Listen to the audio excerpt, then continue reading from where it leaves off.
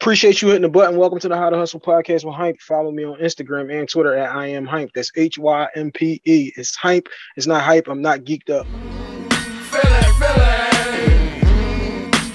where I am from. Feeling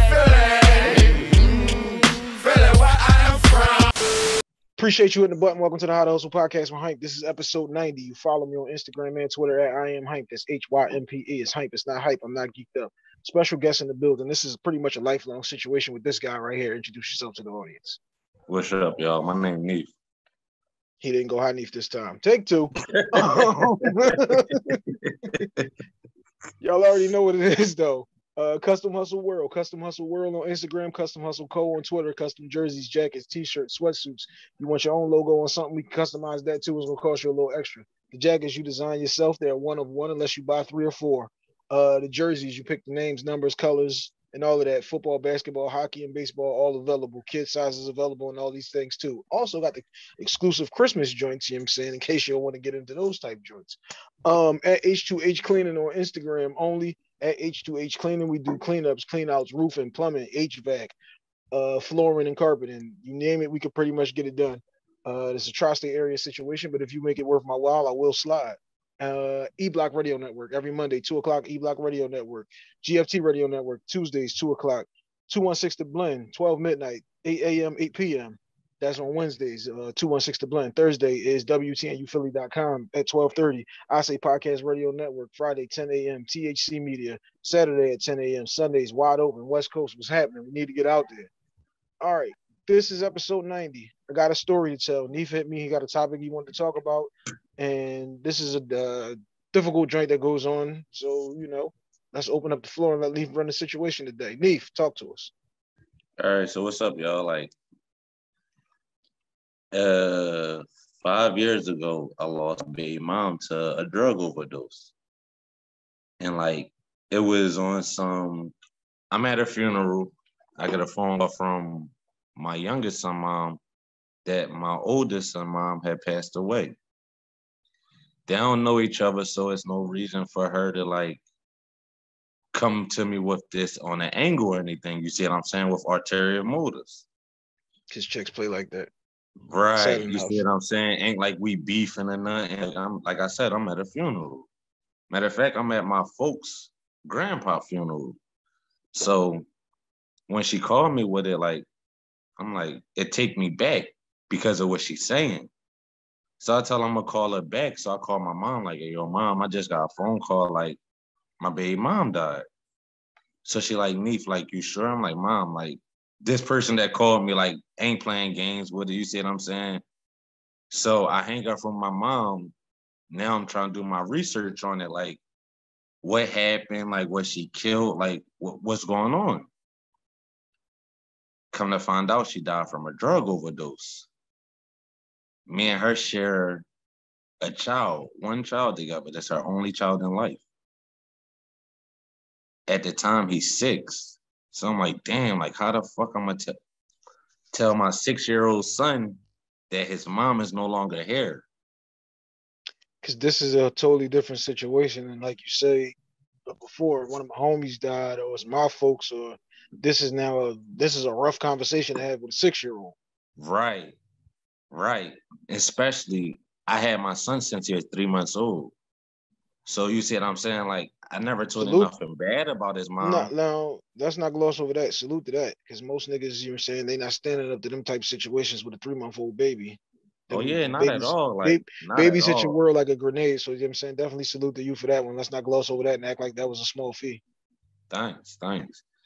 But, I'm like, damn, how do you explain this to a 6-year-old on a 6-year-old level for them to understand?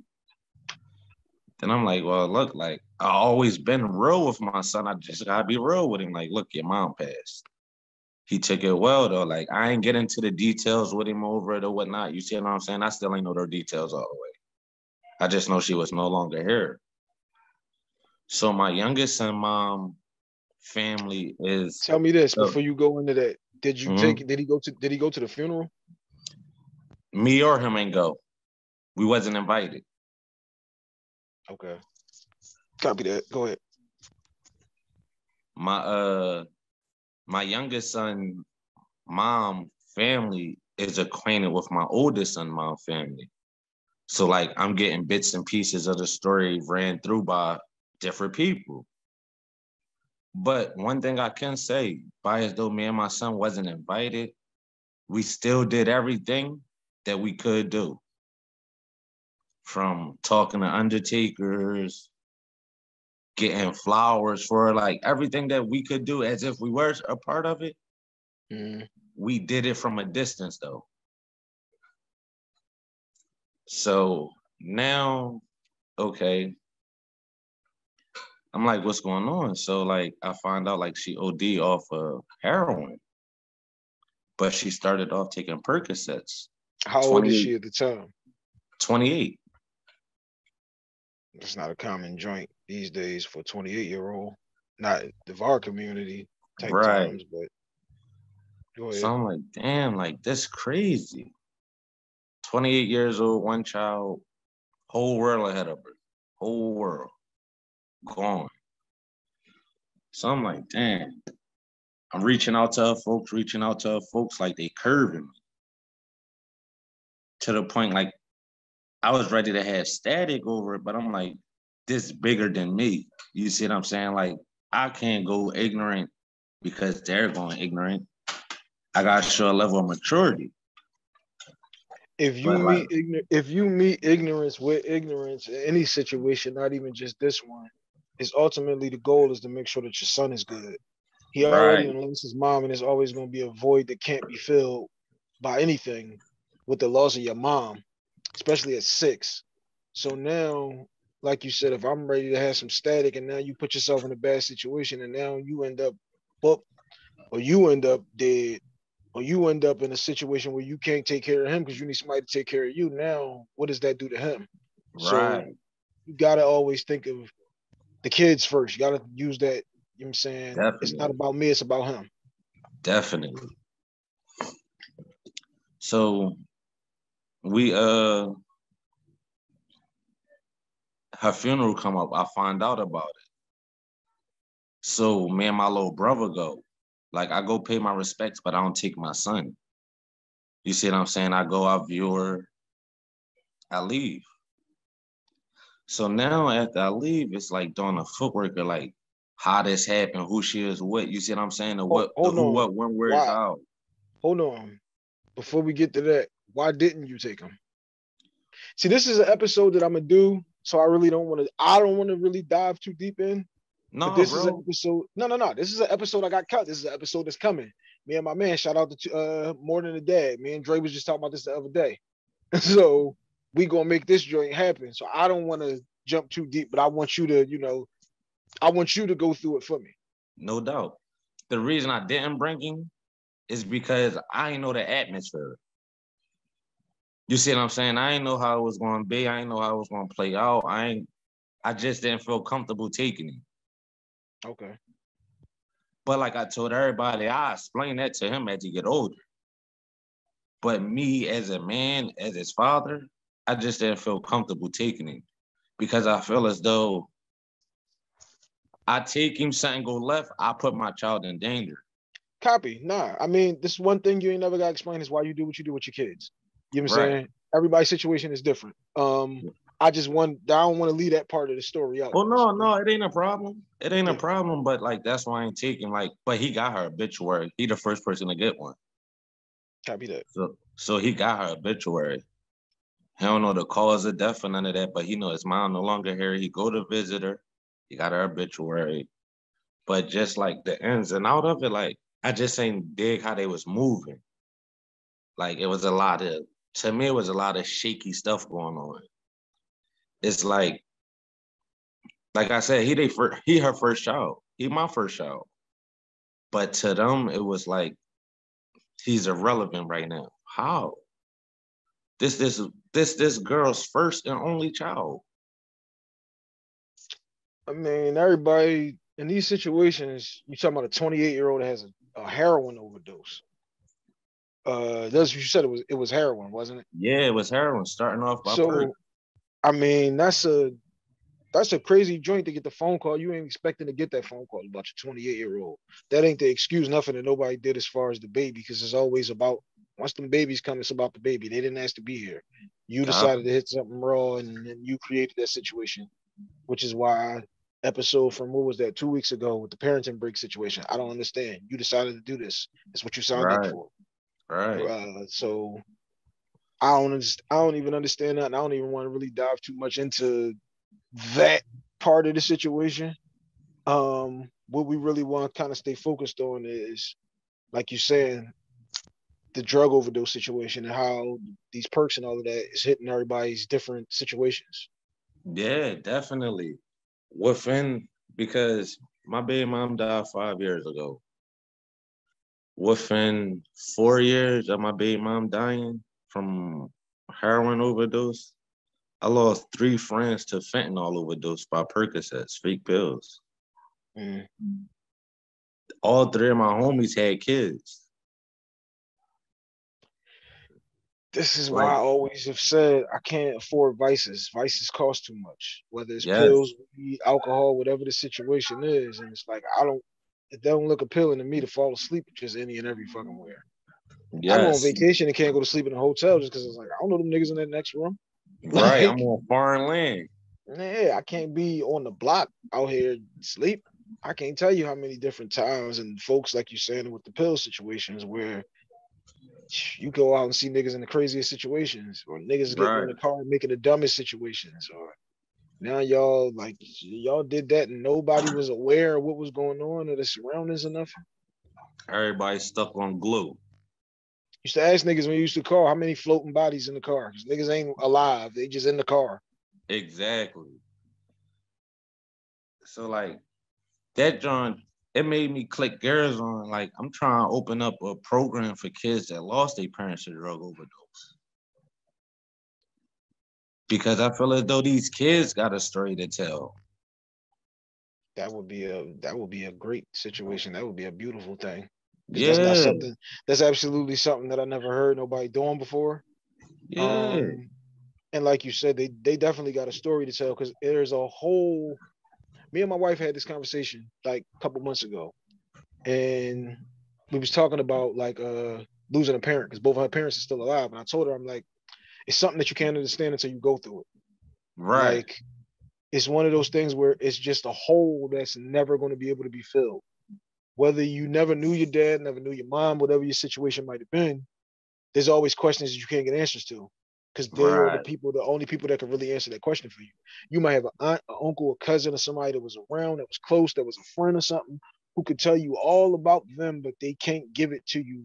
Like that, it's secondhand information. You don't know what's really what if you don't get it from the source. Right.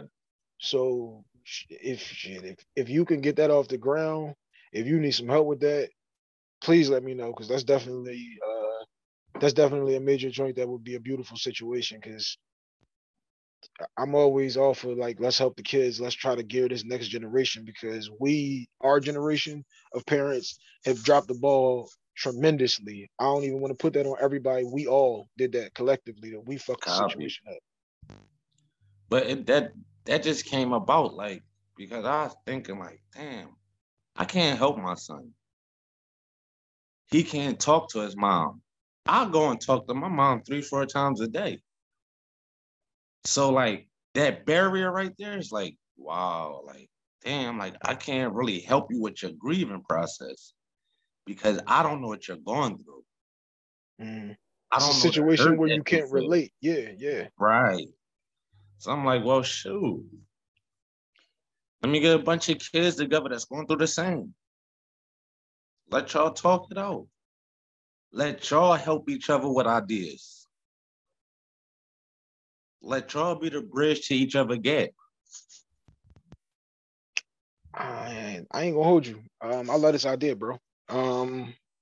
Seriously, like, we can put something together and sit down and try to work that out. No doubt, bro. That's definitely something that pretty much is not a person in the world who can't relate to having a child that has, even if it's just an absent parent. Right. Because you might have like the kid who never met their mom, never met their dad. Because it ain't always just didn't meet your dad. Some people never met their mom. And exactly. it's something that, shit, yeah, that would be good if they can talk about that at 10, 11, 12, in them years where it's like you think ain't nobody understanding what you're going through because you think Right. your mom, your dad, and your uncle, you think, I was telling my daughter this the other day, like, do you think I wasn't a kid? Like, I wasn't Exactly. born They at think we 30. came out this age. Yeah, I wasn't born at 30. Like they So look at us like we never were their age. yeah, copy that. What else But do you think though in that situation? Uh, what else do you think that you could put together for those type of kids? Like other than them just having those different conversations with each other, like is it anything else? Have you formulated more of that idea, or is it just like I got the beginning stages and I kind of just trying to lay the groundwork? like it is a little bit of like I just came up with it, so it's like brand new, but like the sky's the limit with that drum, bro. Like because like, okay, I got a stepdaughter that lost her father to drug overdose. You see what I'm saying? So like it's around me, so I gotta do something with it. Mm, I got to. It's like it's my calling. Like this became my calling. mm. So like I can't fumble. Even in this situation, let me ask you this: how old is she? How old is your stepdaughter? 14. Do her and your son have those conversations? Yeah, That's the beginning of it right there. Is just having them two talk to each other. So now you said what, he would be 11, she would be 14. yeah. So them two having a shared experience right there, that probably kind of connects them two. Right. That's how it started for me. Like, damn, they the two faces of it right there. Mm, yeah. And then as my other homie died from drug overdose, damn, his son could be a part of it. My other homie, damn, his two daughters could be a part of it. You see what I'm saying? It just started gradually picking up. So ideas just gradually start coming. Damn, for the little, I could one day I could have like a father workshop. Next week I got a mother workshop for him. You see what I'm saying? You're getting home cooked meals from a female. You're doing men things with real men. That's what changed our community. That's what killed the community, was not having those different type of situations where there's certain things I don't care how, I mean, certain things I can't teach my daughters because I'm not a girl. Right. I'm not a woman. I can't relate to certain things that you're going through, certain things that you feel. I can't relate. I could be the best dad in the world, but there's certain things that I cannot do because I'm not that person. Certain things that Exactly. my wife will never be able to do, like for a boy, because she's not a man. Exactly. So even if you don't have, like you're saying, in these situations where we talk about kids that have lost parents, not even just the overdose, just kids that lost parents in general, Right. having that void, like I said, you can't really fill that void, but talking about it and making it a real situation and not acting like mommy or daddy went off to college and now Right. you've made college this big scary place because mommy never came back from college, daddy never came back Exactly. from But college. now you telling me I gotta go to school to further my Yeah, education. yeah. Like I said, that's a topic we're gonna get into more than a dad. I'm saying it on the episode, so now y'all gotta do it. We definitely gonna make that one happen soon. But yeah, if you could put that situation together though, bro, I would absolutely love to be a part of that. I'd love to help you set that up. Copy. Same shit like when I ran into Quill. Shout out to my man Quill. When Quill was talking about let us help us, the basketball camp that The Quill doing for basketball kids. camp, right. Yeah. Love them situations, man. I love anything that we can do to try to help them kids, because them kids, man, shit's fucked up here. If you hear, even Exactly. though this is And then they wonder why they all running around shooting shit up. Like, that's what I yep, was getting to. Like, if you hear it and you know Philly is crazy right now. If you're not, you might have seen this shit on the news or read these stats. Like, man, we need to do something to get these kids together. they took everything from them and ain't giving them no alternative. Yeah, the after school programs, they close half of the damn schools and build condos on all of them. Yeah. Right. You see what I'm saying? So like what is it for them to do? So like But some dumb shit. Yeah. in some sense, like I don't blame them. Because at the end of the day, like we all were kids. So our level of things to do bad wasn't their level to do. But everything evolves. Yeah, the access that they got is different than the access that we got. And now it's all about get on the internet and show everybody what you're doing and how you moving.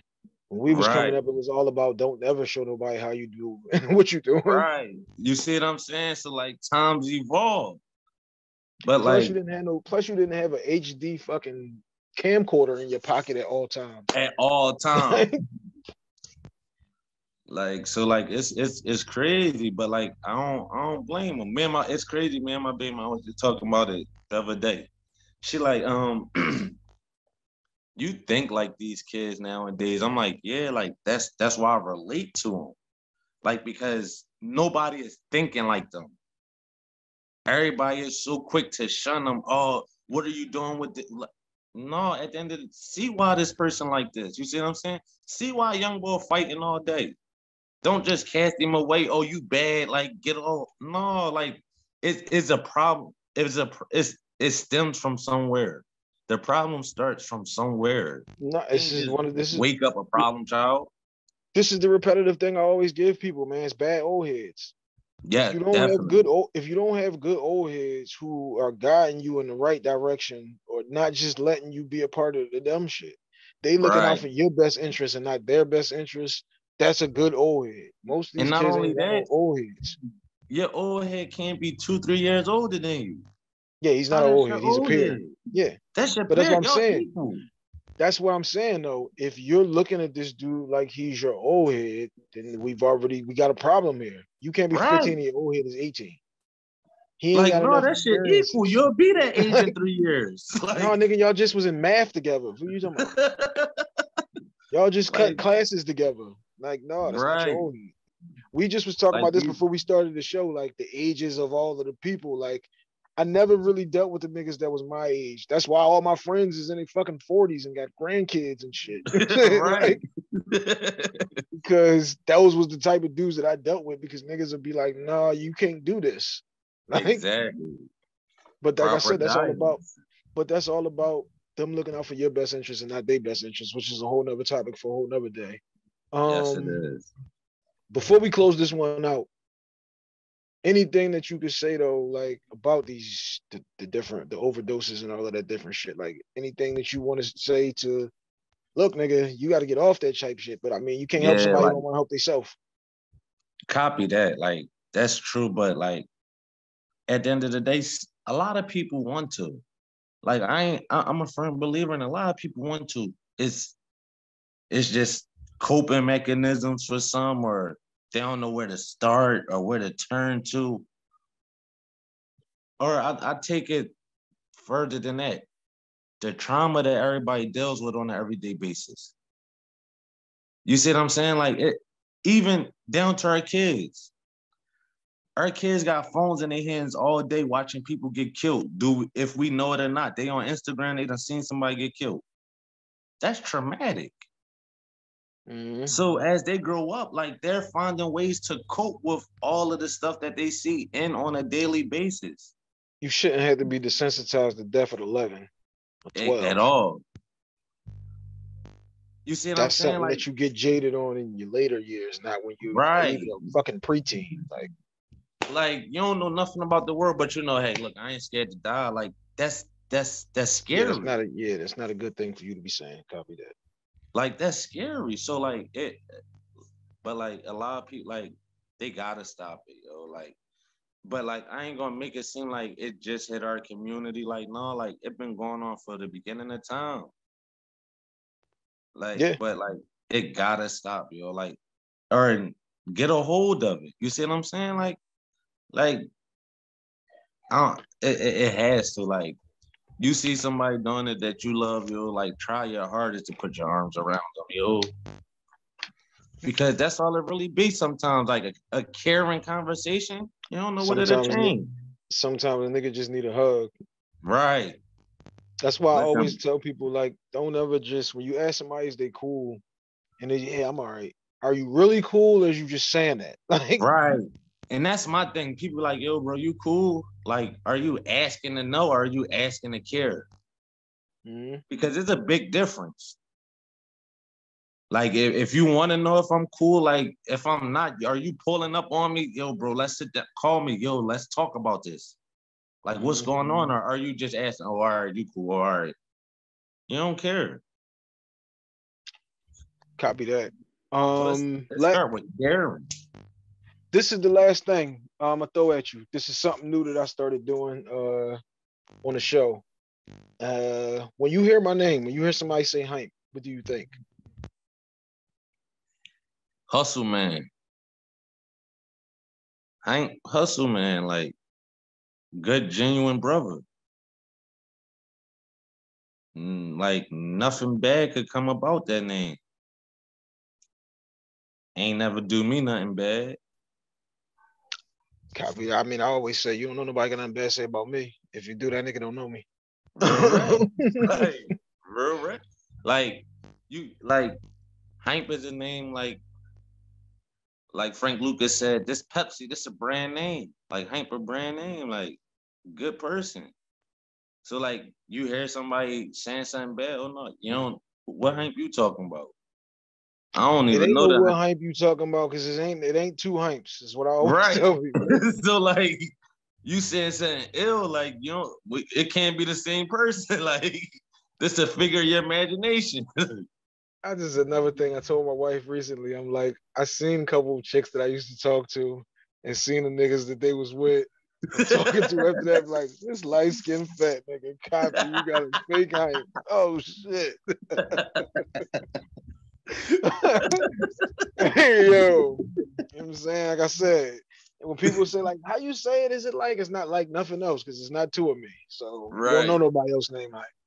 But nah, that's one of them things where it's like, you know, people always give you your flowers when you dead. You can't smell them then. You know what I'm saying? Exactly. So I want to know what niggas think about me now.